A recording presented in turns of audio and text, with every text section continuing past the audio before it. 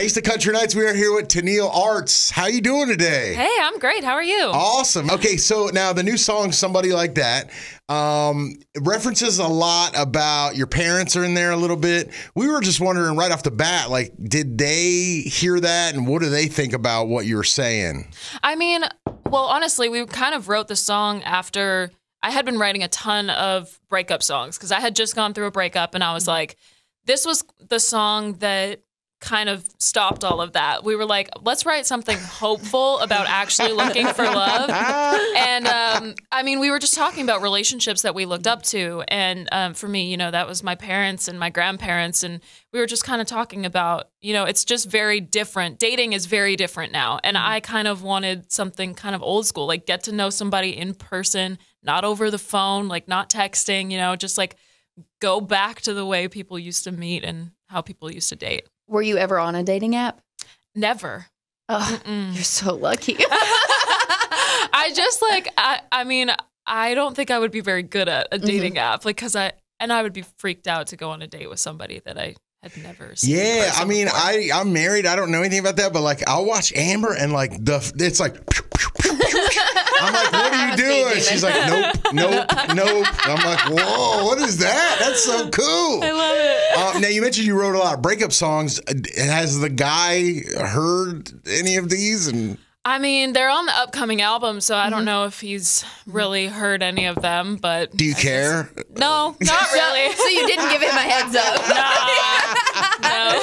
Poor guy's just going to be driving down the road one day and be like, wait a minute. These are all about me. Yeah. No, I mean, the album's split up in a really cool way because it's like a bunch of love songs, a bunch of breakup songs, and then just kind of like about life. So it's not like the whole album is not focused on breakup at all.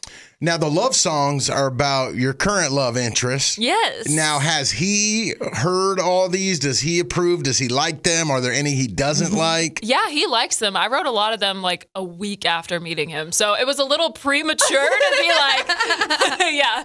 But, yep, Wait, we're still together. So when you wrote them, did you tell him? Like a week into your relationship? No, I didn't tell him, but it was really funny because there's a song on the album called Wild Love, and I wrote it literally like a week after our first date, and I played it out or something like that, and he was like, oh, I love that song. Like, I had never heard you play that one before. It's so good. And I was like, well, funny story. It's about you.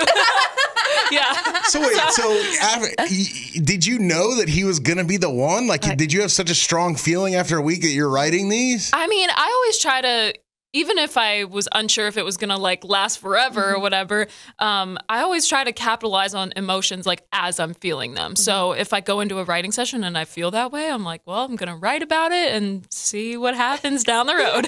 That's so cool. Yeah. Now, The Bachelor, this is going to be your third time on it. So obviously the nerves are gone. It's just kind of like you're doing your deal. Yeah. I mean, this time is kind of, it feels like a bigger scale, just because we actually do two versions of the song, and it's just, yeah, it was just this very big, you'll have to see what I'm wearing because it's the most outrageous thing I have like ever seen. It is so beautiful. I'm obsessed with it. But it was like very elaborate. So yeah, it'll be really fun to see it on TV. Obviously, you're dating someone now, but would you ever consider, or have you ever considered doing being on The Bachelor or The Bachelorette? At one point they asked if I was single, and I was to my manager, I was like, don't tell them I'm not, because I don't want to do that. Yeah, that would be a whole nother level. Forget the dating app. That would be like the next. Yeah, so stressful. I was like, I don't think I could kiss somebody on TV. I think I'd be like freaked out that my grandma's watching or something. That's understandable. Yeah.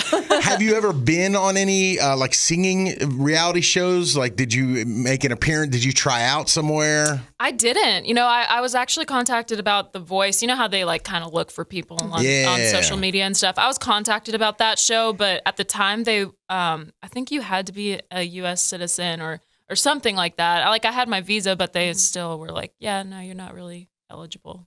So, but okay, so what is better in America than in Canada? No music. No music. So like, I'll give you a heads up. We asked this to the James Barker Band boys, and they said our gas stations are so much better in America. than Canada, like the truck stops and stuff. That's very true. Like, I went to a Wawa for the first time. Oh, Wawas are the greatest. Wawas are great. And there's like a Buc-ee's or something like that in like Texas. Okay. And it's massive.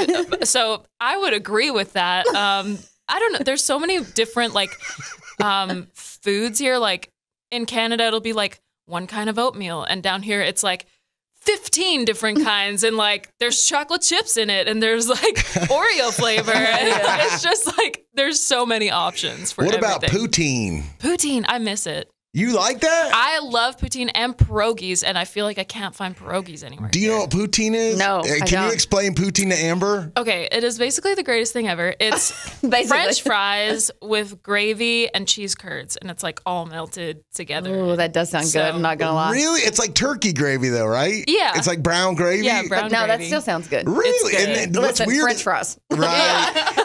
They have it in like Burger Kings in Canada. It's like Yeah. so weird. Oh, like that's really everything's interesting. different like in Canada than America. And when you cross over, is it kind of like, do you know what you're getting into, or like I mean, it's so funny because like even McDonald's will like have completely different things. Like Canada's got like salads and wraps and like all of this stuff, and then like down here it's just like burgers and fries.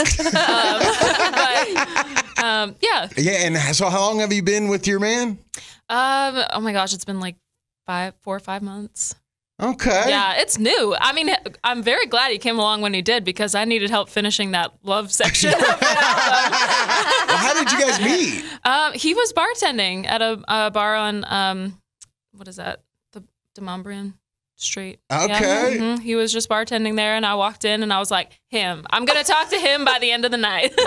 Like, were you doing a show, or were you? No, I never go out and like randomly one night. It was just like, Oh, it was meant to be. Let's go out. Yeah.